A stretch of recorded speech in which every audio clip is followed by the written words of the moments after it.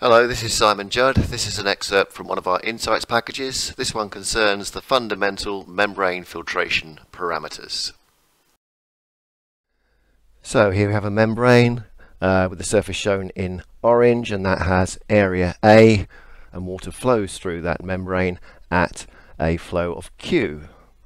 Now the most fundamental parameter in any membrane process is the flux, which is the ratio of the flow to the area. And that takes units normally of litres per metre squared per hour, or LMH, gallons per foot squared per day, or GFD, that's the US units, or simply metres per day, because flux actually has the same units as velocity. It's just that if you were to use SI units of metres per second, you'd end up with very, very small numbers of 10 to the minus 4 or 10 to the minus 5.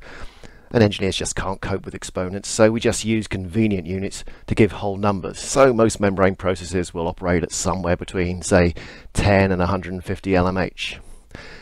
Now when water flows through a membrane, it generates a pressure, which is referred to as the transmembrane pressure, which can take units of bar, PSI, or, if you actually are going to resort to SI units, kilopascals.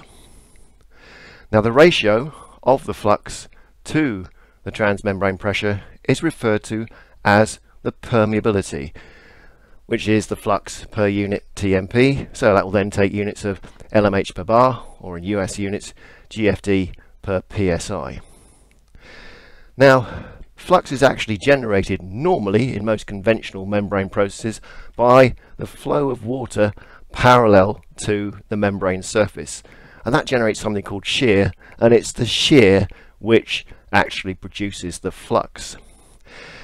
But you can also generate shear by using a flow of air if the membrane is oriented vertically, and that's exactly what happens for an immersed membrane bioreactor, which means that for an immersed membrane bioreactor there is a fourth parameter of interest, which is the ratio of the amount of air used to the amount of permeate flow generated, and that is then referred to as the specific aeration demand with respect to permeate flow, QA over Q.